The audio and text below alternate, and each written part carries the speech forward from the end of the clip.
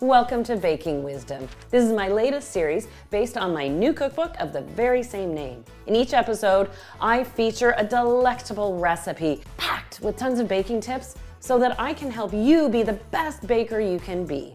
And you know, as bakers, we love sharing information, ideas, and recipes. So, as a special surprise, I have a virtual guest. I'd love for you to meet Steve Hodge. He is owner of Temper Pastry. It's located in West Vancouver in British Columbia, and he is an expert chocolatier and pastry chef. I know he's going to give us a lot of insight into working with chocolate so we can become confectioners at home. Steve, it's great to have you here. Now, you are an ace chocolatier. I'd love to hear a little bit about your training. Like, how did you end up specializing in chocolate? I originally started in the pastry side, and then I ended up making the move to England. It was a big restaurant. It was called the Wolseley, and they had different sections in it. We got to go through each section for about a month. And then when I got into the chocolate side, there was a chef from France that ran it.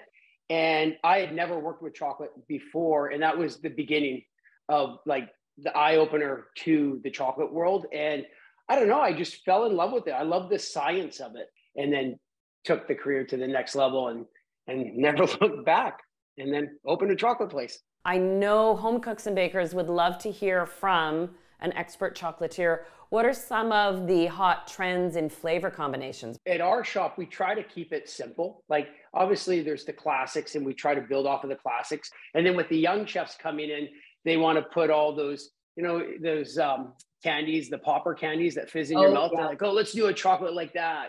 Or, you know, there's a chocolate shop that just opened in Vancouver, and it's the big hype now in Vancouver. They're just taking chocolate, making chocolate bars and putting Fruit Loops on it, and M&Ms and birthday bars. And that just seems to be a big trend with kids now. They, you know, the color, the wow factor, all that. The big trends with our shop, with our customers, there's a huge health kick. So they want chocolate that has low sugar. They've been reading a lot on the health benefits of chocolate. So they want high percentage chocolates, a lot of vegan chocolates people are asking about. So we're seeing that trend in our shop with the older crowd. You've got the full spectrum from pop culture, wacky chocolate to very specific, simple chocolate. So anything goes, really. But what are some tips that you as an expert can share for a home baker getting into working with chocolate? You don't need a lot of tools. You don't even need to go out and spend the money on dipping forks. You can use regular forks at home. But really, you need a bowl, a spatula, chocolate, and a marble countertop or a marble slab that you can use. The thermometer is your best friend. In order to temper chocolate by hand in your kitchen, you have to be patient. Don't get discouraged, because it's not going to happen overnight. And practice. I actually suggest home bakers to try the seeding method in a microwave, even though the microwave is a little more dangerous because you can burn your chocolate a lot faster. If you're learning how to temper chocolate in a double boiler as a home baker, you never have, your biggest enemy in chocolate is water. So if that water is boiling too much and it steams up, or they take the bowl off and they pour the chocolate on the marble and water drips in, their chocolate is, you can't bring that chocolate back. If you literally, at 5 seconds at a time in the microwave and zap it, pull it out, stir it, I feel that the microwave is safer for a home baker. Okay, well that's I wouldn't have thought of that. That is a fantastic tip through the tempering process. As you're melting the chocolate up to a temperature, bringing it down, and then warming it up just slightly. What are those key takeaway points? Time, temperature, and movement, right? So at 40, let's say 45 degrees Celsius, you want to start tempering your chocolate. You want to cool that chocolate down as quickly as you can. So that's your movement, time and movement. You want to work quickly, because if you're going really slow, your chocolate will cool to a point where there'll be no friction in there to break those molecules up. So they're going crazy, you're slowing them down. And when you get to about, say, 30 degrees, your molecules are like that. You want to you want to warm it up about a degree or two so the molecules form and set. And that's the beta 5 crystal in there. Once that sets, your chocolate's in temper. So if you are tempering chocolate, make sure you have nothing else around you that you have to do, and just focus on that chocolate. It's so good to hear your perspective, Steve. You've shared so much information. I'm a little bit nervous. I still, even though I've tempered chocolate, I haven't tempered and done chocolate work to your extent. I still always get that little whoop butterfly when I start tempering. But then when I do hit temper with chocolate, it's just that, oh, crushed it. It feels so satisfying, and I want anyone watching to feel that sense of satisfaction and try tempering chocolate. Yeah, because once you get it, you'll know. And it is, there's an old saying from Billabong for surfers. It's, no one knows what it feels like to surf until you catch that first wave, and then it changes everything. But there's a famous saying that Billabong has. It's the same with chocolate. When you get chocolate into temper, you're like, oh my God, this is the greatest thing ever. I can do this all the time. Oh, before I let you go though, you've got some new projects on the go. You've got a YouTube channel. Yeah, we're launching it, and it's called Steve's Sugar Shack. So for all you home bakers. All right, so anyone who likes following this channel should go check out Steve's Sugar Shack. And you have a cookbook coming out. Yes, and you are one of the reasons I wrote that cookbook, because you got me excited and motivated to do that. So it should be launching in October, this 2023. I did get a sneak peek at it, and I have to say it looks fabulous. And it is all about chocolate, isn't it? Yeah, it's all about chocolate. Oh, great. Steve, it's been a pleasure. You have a great week, and now it's time for me to make some confections. Yes. Thank you, Anna. So who wants to play with chocolate? Well, I sure do, and let's jump right into it. Steve gave us a lot of insights that I want to put into application right now. So I am making my Elderflower chocolate truffle recipe. This is a butter ganache filling, so soft and creamy, and I will temper chocolate to dip each truffle in, and then I'll roll them in icing sugar or cocoa powder. So the first thing I need to do is make the chocolate ganache. The ingredients aren't complicated, but it's all in the technique.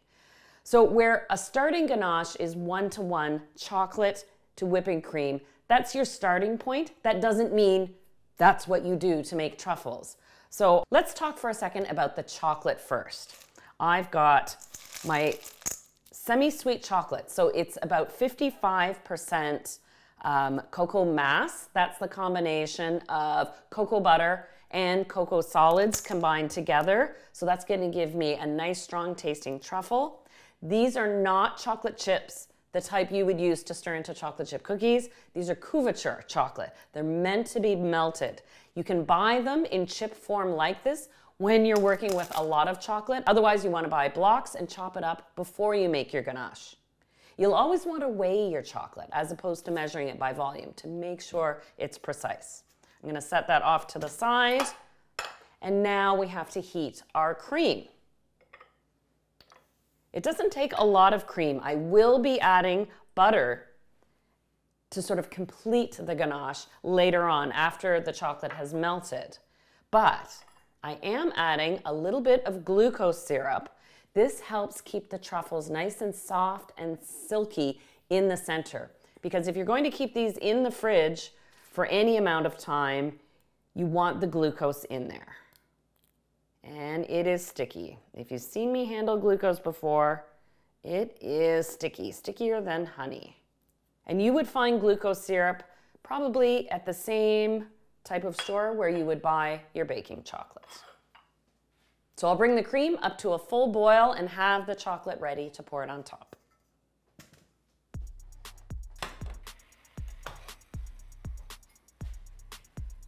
As soon as the cream comes off the heat, you pour it. Now we let the hot cream do all the work. You don't need to stir it right away, just let the cream soften up the chocolate. It's that general transfer of heat from the hot cream to the chocolate that will even it out. If you try and stir it too quickly, you could risk splitting the chocolate. It might be tempting to whisk your ganache, but you actually want a very gentle stirring motion when you're combining the cream and the chocolate. You're adding fat to fat, and we don't want those fat molecules, the cocoa butter, to separate out. It'll look grainy at first, but keep going. And a little bit of baking wisdom. The ratio of cream to chocolate is rather low, so it may not be enough heat to fully melt your chocolate. You can always put your ganache on a water bath. You're going to need that after all for table tempering. And just continue until your chocolate is nice and smooth. Now, I need to cool the ganache, so I'll transfer it to a pie plate just to spread it out so it doesn't take so long. At this point, you want to cool your ganache to room temperature. It's a good idea to cover it. You can put a piece of plastic or parchment paper on top. It's so that the ganache cools evenly. The surface would cool faster than the middle if it was uncovered. If you cover it, it cools at the same rate. Depending how hot your chocolate is, it could take half an hour or up to an hour, but we're looking for room temperature. My ganache has had some time to cool down so that I don't melt my butter. This really enriches the ganache and gives it that silkiness. So when you bite into the truffle, it just, ooh, is right there and then it melts away. So I've just got a couple tablespoons of unsalted butter and I'm gonna give it a little soften up first. And you don't want to add the ganache all at once, just a little ganache, and smooth this out together, and then I can add a little more ganache and a little more. Here we go, and now that I can't see any butter pieces in this ganache, I can add the rest of the cooled. And now that the ganache is cooled and the butter has been added, your ganache is more stable. And so being delicate about stirring it like I did when the ingredients were hot doesn't matter here.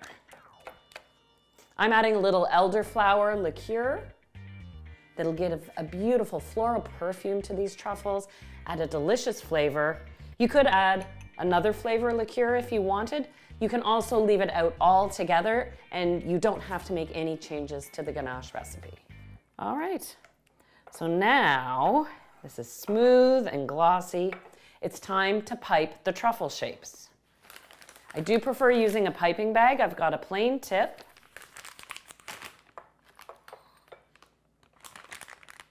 This ganache may seem too soft to pipe, but it will actually create a beautiful sort of kiss shape as you pipe each truffle. Got my tray lined with parchment paper. Now to pipe the truffles, just a gentle hand, because this ganache is super soft. You'll notice I'm holding the tip a fair distance from the tray, so I'm not letting the piping tip come in contact with the tray, and that's how you get that beautiful round truffle shape. Now, like Steve said, time is always the key. I'm going to let the truffles sit at room temperature for about 20 minutes. Then I'm going to pop them in the fridge for 10, just for that final set so they're easy to handle. So I'll set these aside. The time it takes for the truffle ganache to set is just about the perfect time it takes to organize and get your tempered chocolate ready. Let's temper some chocolate.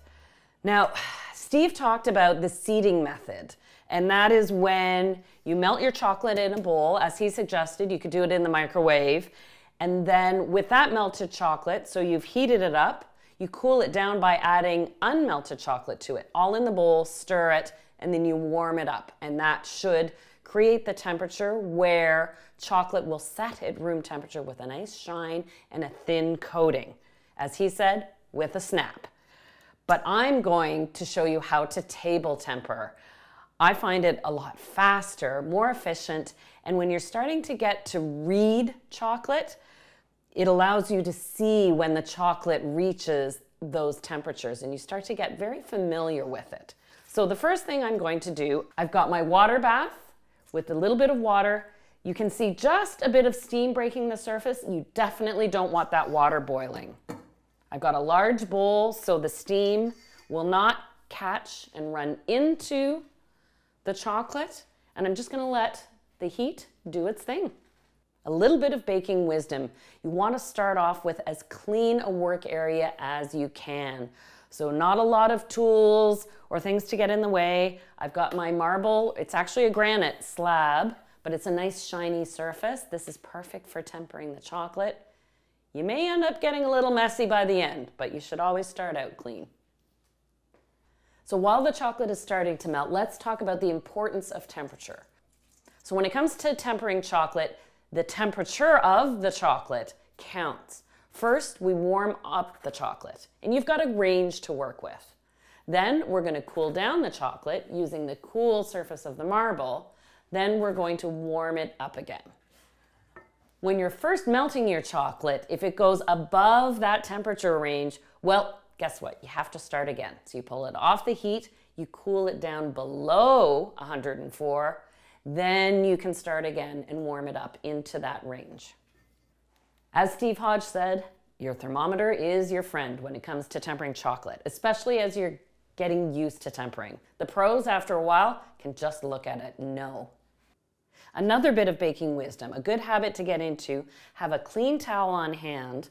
So you always want to dry the bottom of your bowl after you pull it off of the water bath, and also avoid setting the hot bowl on your cool marble. It will change the temperature of the chocolate in your bowl. It'll also warm up your marble. And now I'll pour 2/3 of the chocolate onto my marble. So the rest of the chocolate will just sit in the bowl and stay a little warm. Steve was talking about using 2 putty knives. You can also use common baking tools. I have a bench scraper and an offset spatula. So it'll probably only take about 3 spreadings. So we want movement by moving the chocolate around, spreading it so it comes in contact with the cool marble surface, cooling it down very quickly. And this is where you can feel it under the spatula starting to thicken up. And I don't know if you can see it, it's actually become a bit glossier. And that's a good sign that we are cooling down to where we should. You don't want it to set on the marble, that means you've worked it too much. And now I'm going to take a moment and check the temperature right inside the center. There we go, 82. Woohoo! I love when I hit those temperatures. Okay, now this is the crazy part. What I'm going to do, I need to get this back in the bowl. This is where it can get messy. And then scrape it right into the bowl and hopefully not on the floor. You want to keep that chocolate moving. I'm going to check the temperature now, so I need to warm it back up. Was that residual chocolate enough to warm it up? Not quite. I'm up to 88. So that means I can just pop it back over my water bath again, just to gently warm it up a little bit while I'm stirring it. This will only take a second. There it is. You do have a couple of minutes. Once you've reached temper with your chocolate, it's not like you have to rush and go crazy.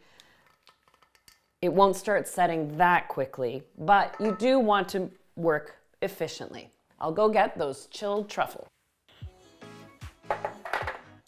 You do want to avoid touching your truffles with your bare hands if you can. So that's where the forks come in, but allow you to drop the truffle into the chocolate. And then this is a key step, letting the excess chocolate run off so you don't have too thick of a coating. You don't want to have to work too hard to get into that ganache center of your truffle when you're taking a bite. It may be tempting to dump a few truffles into the chocolate at once and then just fish them out, but that temperature change of the cool truffles going into the warm chocolate will throw that chocolate out of temper, and then it won't set up with that nice shine and snap to it. There we go. Keep in mind, any leftover chocolate you have can be just put in a container and remelted, retempered, reused over and over again. Never want to waste a drop of chocolate. The last step is to actually cure the truffles in the fridge, but for no more than 2 to 5 minutes. It's just to really give the chocolate that final set so you get the perfect snap. Just one last step. Traditional to a truffle, you can roll it in a little icing sugar. After it has set, Or you can do the same in cocoa powder. When you think about it, the original truffle is meant to mimic the truffle mushroom that grows in the ground. So the idea with the cocoa powder is to make it look like the earth. But it is definitely not a mushroom. Making chocolate confections from scratch does take a bit of practice and a whole lot of patience, but I know with these guiding tips, you can do it. Join me again for another episode of Baking Wisdom. The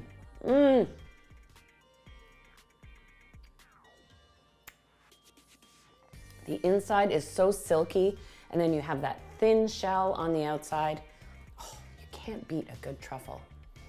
And that elderflower just comes in just a little. It's got a bit of a floral perfume.